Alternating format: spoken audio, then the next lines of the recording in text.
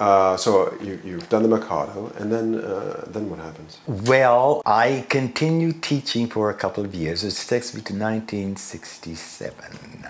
Oh, year I was born. And, and right after that same group of kids from Club Kawacha performed a show at the Youth Pavilion at Expo 67 to incredible acclaim, I take off to Circle in the Square. Because I ended up at Circle in the Square because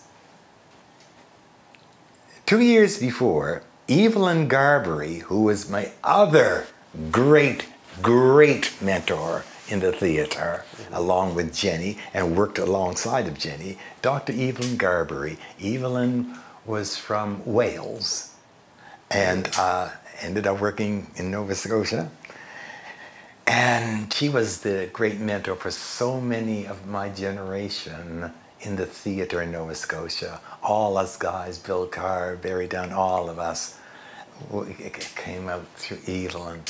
And she was this mad lady who had, of course, been on stage with Inglewood and Olivier and Ralph Richardson and and she just spoke with this really heavy Welsh accent when she wanted to. And had been with the Abbey Theatre for many years, and she knew her stuff. And she called me and asked me to do something with her. And the something was to start the first black theatre in Nova Scotia, the Inglewood Community Players. She had a play called Coming Here to Stay. It was about the refugee blacks arriving in Nova Scotia, written by a friend of hers. And she went into a community called Inglewood, which is part of Bridgetown, Nova Scotia. And she got the whole community involved in this play. The community was going to be the folks coming, and she needed a couple of folks coming, some actors to come in with her. It was the most sublime happening. We would, Evelyn and I would hop in her old Volkswagen Beetle and head from Halifax down to the valley, 2.5 hour, 3 hour drive. I remember it's in the winter. We're driving down through the winter. She's just hunched over here, laughing and talking. There's a little Beetle going, and I'm looking down here because I can see the ground. It is all rotted out here, so I have 1 foot over here and 1 foot over here, and I'm watching the snow under here, and she's just barreling down the road. Well, we get down there, and when we would arrive, before we'd have rehearsal, the ladies, because it was in the church basement, the ladies would have a huge supper prepared for when we were there. All this food, and they would come in, and we would do all this. And so after we had this meal, now we're going to start rehearsal. So some of the people who would end up in the play had to be over here taking care of the cleaning up. The ladies got to clean up this place here, and yelling their lines over here. Da, da, da, da, da, da. It was glorious.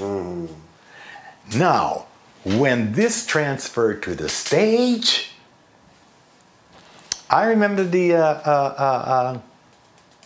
adjudicator. It was part of the Dominion Drama Festival at the time. First time anything like this had ever gone in. Janine Beaubien was the adjudicator, and she was just mind blown. She couldn't get over.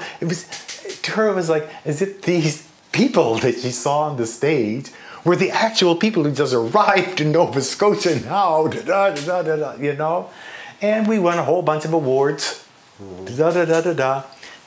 Then the federal government paid for us to bring it up and do it. Someplace in Toronto we did it one afternoon, and then another place in Montreal. We were just doing this stuff,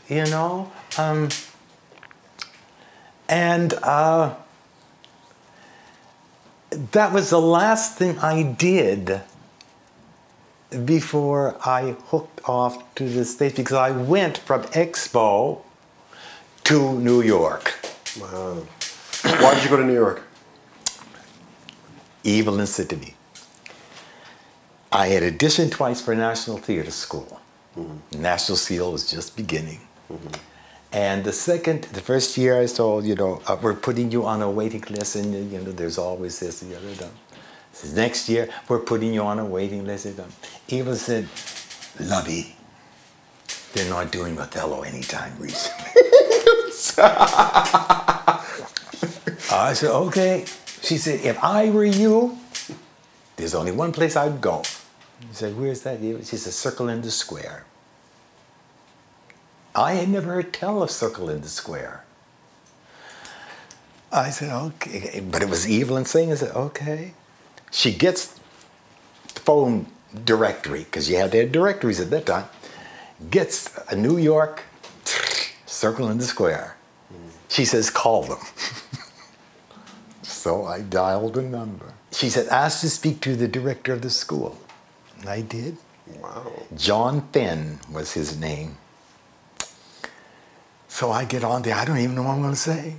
So I said, I want to come to Circle in the Square. Well, he says, okay, he said, listen, let's see, can you make it down here by 2:30?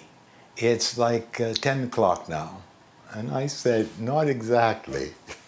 He said, what? I said, because I'm in Halifax, Nova Scotia. He said, where's that? So I tell him, and he said, he said, well, no, you can't make it down here. But he said, so how about next week? I said, okay. And, I want you to prepare this and prepare that. And sometimes Shakespeare, something. Okay. So there I am, winging my way down to New York. Mm. And I get down there and I do this audition, and they say, yeah, and here's a scholarship. Da, da, da, da, da, da.